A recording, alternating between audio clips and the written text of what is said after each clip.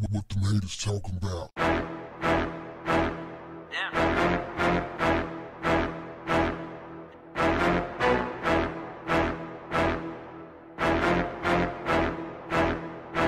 What's up, family? A black Texas judge has been placed under arrest after police say the dishonorable judge shot at her husband's side chick. Judge Alexandra Smoots Thomas, a Harris County civil judge who is currently suspended, is facing charges after being accused of shooting at her husband's girlfriend during an argument. Judge Smoots Thomas served on the bench of the 164th Civil District Court for 10 years before her suspension last year. She's now been charged with aggravated assault with a deadly weapon. Houston police say Judge Smoots Thomas pulled up on the alleged side chick in the woman's driveway and confronted her, first by honking her horn and causing a disturbance in the neighborhood. When the woman came outside, it was on. They got into an argument, and that's when Smoots Thomas pulled out that thing and went bow, bow, bow, let him off. I don't know if she fired 3 times, but it seemed like she should have fired at least 3 times. But anyway, they didn't say the woman was hit, but she did shoot at her. Family, how many times we got to go down this road? If your man is cheating on you, you don't get your pistol and drive to the side chick's house to confront her under no circumstances. This is a fight you will not win. You must check your emotions at the door. Judge or not, it ain't gonna work out right for you.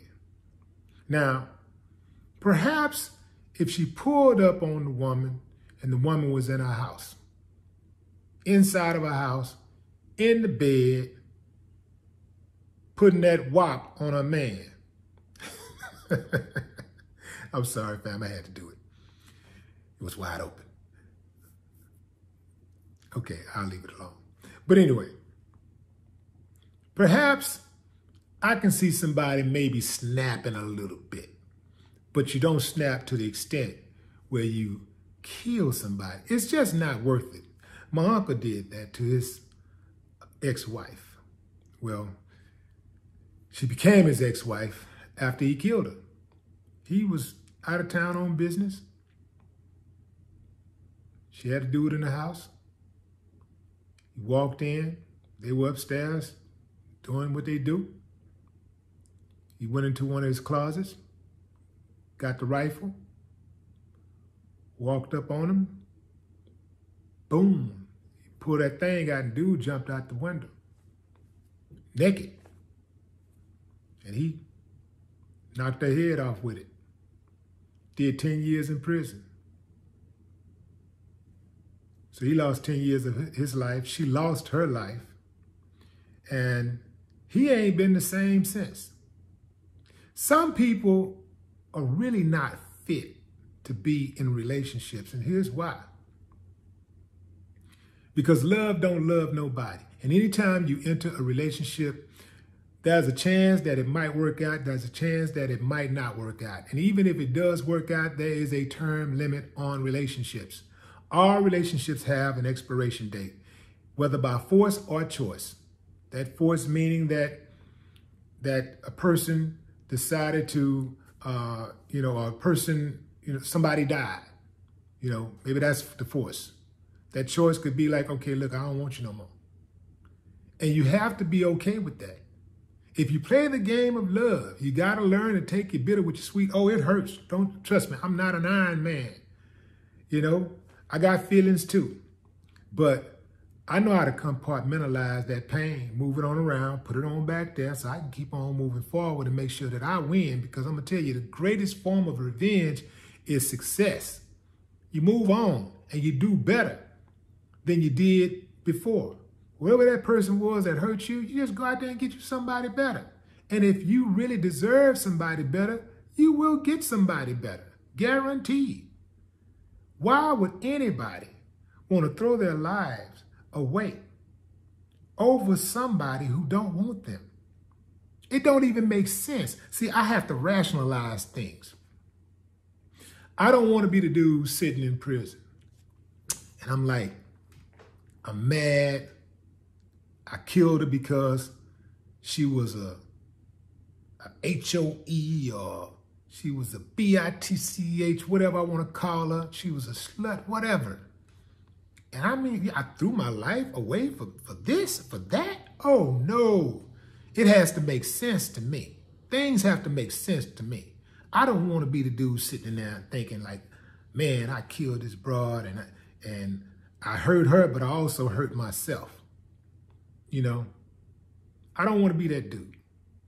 I don't want to be the dude that get hurt and then mess around and hurt myself on top of that. Because that's what people most often do. They snap, they lose it. They just get emotional and they just can't handle it. So a lot of people, if you know that you can't handle disappointment in a relationship, if you know that you can't handle somebody possibly cheating on you, you should probably not get into a relationship, because I can tell you in almost, well, I won't say almost all cases, but there is at least a 50-50 chance if you enter a relationship, it doesn't matter how good you look, how good you put it on them, doesn't matter how much money you have, doesn't matter what your status in society is, doesn't matter how hard you love what you do for them, how loyal you are, that person will still cheat on you, because it's really not about you at that point. If you're this great person that you know you is or you think you are, it's really not about you.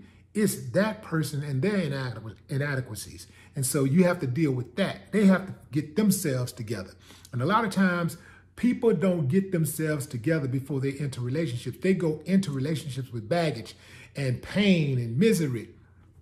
They go in immature, and they will ruin somebody else's idea of what love really is and what a relationship should really be about.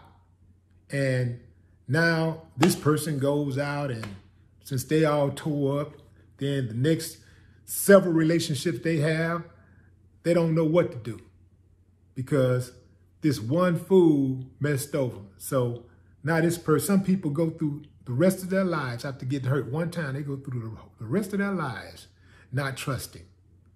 And sometimes they find that person who is a good person, who is an admirable person, somebody that has never done anything to gain their mistrust, and they will have those seeds of doubt that have been planted, and they'll use those seeds of doubt to hurt the relationship they're in with that good person that they're with. That person who ain't did no harm to them, but they're not trusting.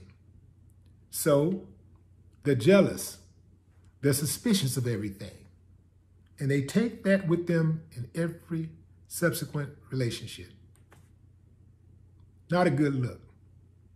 If somebody don't want me, no matter how much I want them, I know the best thing for me is to break. I know it's a good thing for me to break. It may be hard for me to go ahead and do it, but I am going to do it, because I know that for me, trust is a big thing. Trust is a huge issue for me. And if I can't trust somebody, I can't be around them. I can't even look at them. So I look at it like this. Knowing the type of dude I am, I know I'm a good dude. So if a woman can't see that, that's her loss, not mine. The judge should have judged her actions a little bit more carefully.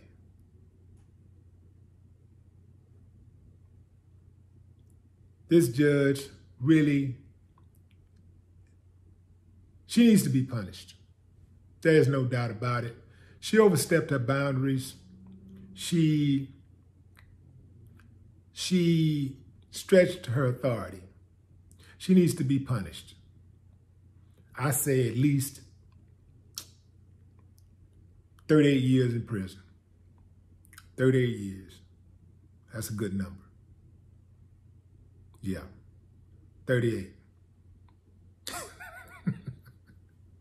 I'm messing with y'all, man. I don't think she should get 38 years. Probably 37. Nah, I'm kidding. She needs something, man. First of all, she needs some anger management. And she should go to jail because she would send us to jail. If you or I did that, she definitely would send us to jail. So she needs some kind of jail time. You know, judges love giving time. They love sending people to jail. So she needs some type of jail time.